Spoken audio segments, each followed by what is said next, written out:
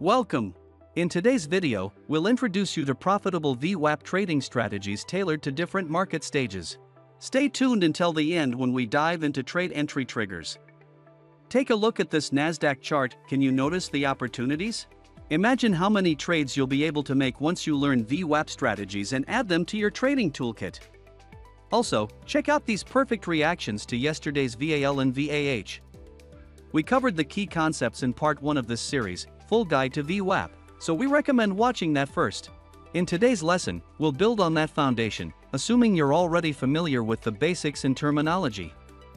Let's quickly remind you that the success of any trading strategy improves significantly when combined with other tools for identifying support and resistance, like order blocks or additional indicators. And of course, don't trade blindly, always wait for a trigger or confirmation before entering a trade. In these strategies, we rely on the daily VWAP. This is because many futures traders prefer intraday trading, closing their positions before the market closes. However, even better results can be achieved using higher timeframes and weekly or monthly VWAP. Before we dive into the strategies, it's important to talk about market phases. Peter Steidelmayer's original market profile identified 6 types, but we use only 2, trending and non-trending. Keep in mind, the market doesn't stick to just one phase throughout the day, these phases often alternate. Why is it so important to distinguish between trending and non-trending phases? The answer is simple. If you use a trend-following strategy during a non-trending phase, most of your trades will hit stop losses. On the other hand, relying on support and resistance levels during a trending phase can lead to mostly losing trades. Non-trending phases are characterized by the value area and the POC staying relatively stable. These phases are often called flat or sideways markets. They typically occur on days before bank holidays, Mondays, or just before major economic announcements. That's why it's essential to check the economic calendar, which you can easily find on the main dashboard of the ADAS platform. Pay attention to the currencies or markets that have a significant impact on the asset you're trading. For US indices, for example, watch for FOMC reports, NFP, GDP, or CPI releases. You can recognize a non-trending phase by the POC line staying mostly flat or with a minimal slope. These phases usually come with low volatility and frequent price movements back to the central POC line. During this phase, you can trade reactions to VAH and VAL, such as price deviations from VWAP, support and resistance levels, liquidity grabs, and similar strategies. In non-trending markets, keep in mind that a flat VWAP tends to pull the price back toward it. On trending days, the value area shifts, and you'll notice that the POC and the initial price deviations have a clear slope throughout the trending day. The central VWAP line isn't flat, and on such days, it's best to trade in the direction of the VWAP slope. The steeper the slope, the stronger the trend. Instead of focusing on support or resistance levels, your aim should be to enter the trend and ride the momentum. Look for moments when the price retraces, bounces, and then resumes its original direction. Trending days are usually driven by major macroeconomic news or reactions to significant market events. During these periods, a sloping VWAP acts as a reflection of price movement. This first strategy works best during flat days when the VWAP line has a little slope or doesn't have it all. The goal is to open trades at the first price deviation and close them at the POC. While you could aim for the opposite end of the value area, closing trades at the POC is generally more reliable. On these days, both long and short positions can be profitable, as you're betting on the price returning to the point of control. For even better results, combine this strategy with liquidity grabs. For example, if swing highs and lows form during the Asian session, it's likely that when the price breaks out of this range, it will move out of the value area and collect liquidity before returning to the POC. At first glance, a non-trending day might seem uneventful and boring, but it's ideal for most traders due to its simplicity. Plus, the market is in equilibrium around 80% of the time, meaning the value area stays relatively stable.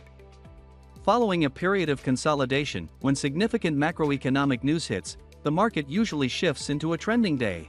You'll recognize this by the slope of the VWAP line and the movement of the first and second price deviations. When this happens, it's time to switch to a trend-based strategy. However, avoid trading reactions at the edges of the VWAP value area. This is counter-trend trading and has a lower chance of success. The market is driven in a specific direction, and your goal is to join that movement at the right time. Typically, you'll enter a trade when the price pulls back to the VAH or VAL, depending on the trend, or trade based on the POC in the direction of the trend. Once you start seeing the central VWAP line as a guide, you'll trade not only with the right type of trades, but also in the right direction. As the price moves away from the VAH lines during a trend, your goal is to wait until it gets closer to the value area boundaries. At that point, ideally in combination with an order block, you can use your trigger. On trending days, you can also use strategies like break of structure or change of character if you follow the smart money concept. Often, the trend weakens midday, and the central VWAP line begins to flatten.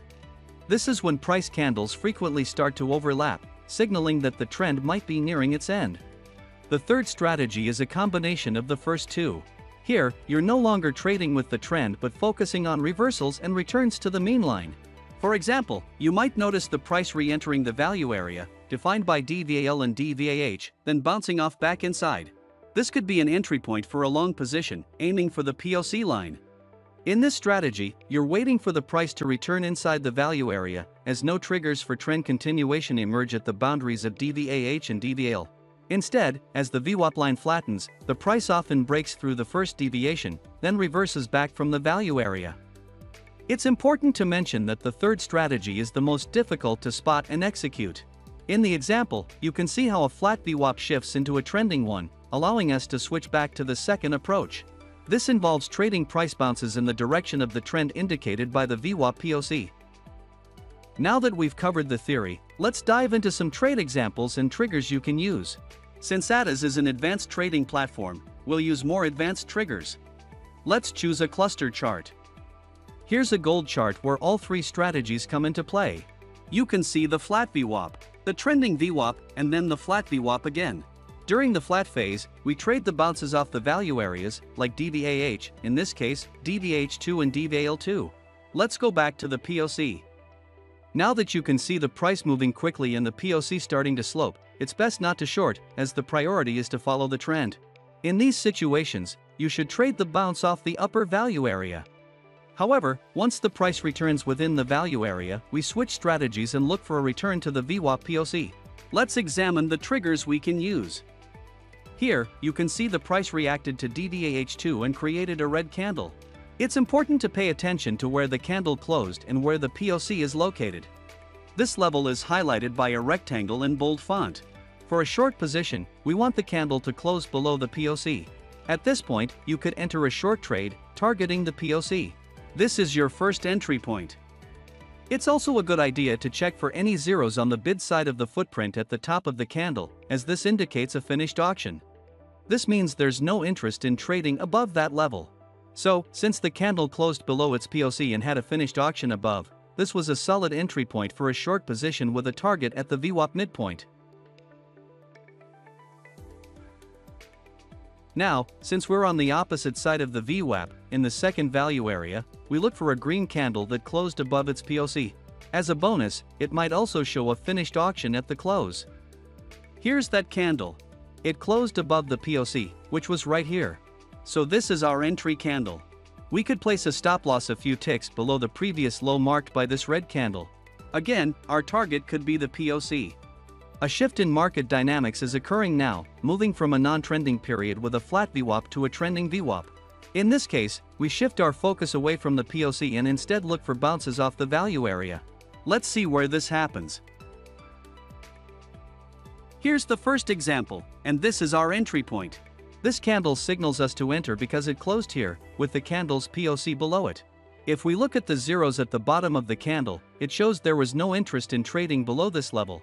We could enter the position here, placing a stop loss a few ticks below the candle, aiming for a new high or another resistance level. By the way, this presents another entry opportunity because you can see the bounce from the value area. The candle closed here, and the POC was here. Plus, we have a zero on the ask side of the candle. So, this gives you another chance to either enter if you missed the previous long entry or to add to your position, doubling your trade size. Here's another great example. You can see the bounce off the value area and the return to it.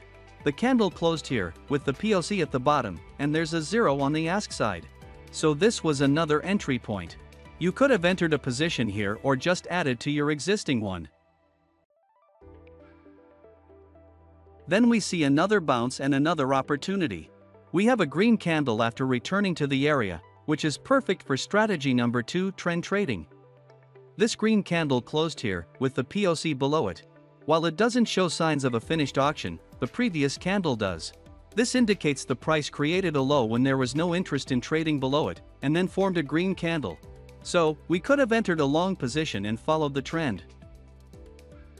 This could be another opportunity, and it's a great example because the first candle, this one, is not a good entry. You can see the body here, but the POC is located here and here. There are two POCs with the same values. For instance, 18 plus 72 gives the same result as 32 plus 58. That's why we have two. So, we won't enter a long position here. Instead, we'll wait for the next candle. Here it is. A green candle. It closed at the top, and the POC is right here. Plus, as a bonus, there's a finished auction on the ask side. So, we'll go long here because again, the DVAH is still moving upward. Here, it's a different case. You wouldn't want to go long because the entire candle is already within the value area. At this point, we stop using the trend trading strategy. It's better to wait for the price to return to the DVAH from inside the zone.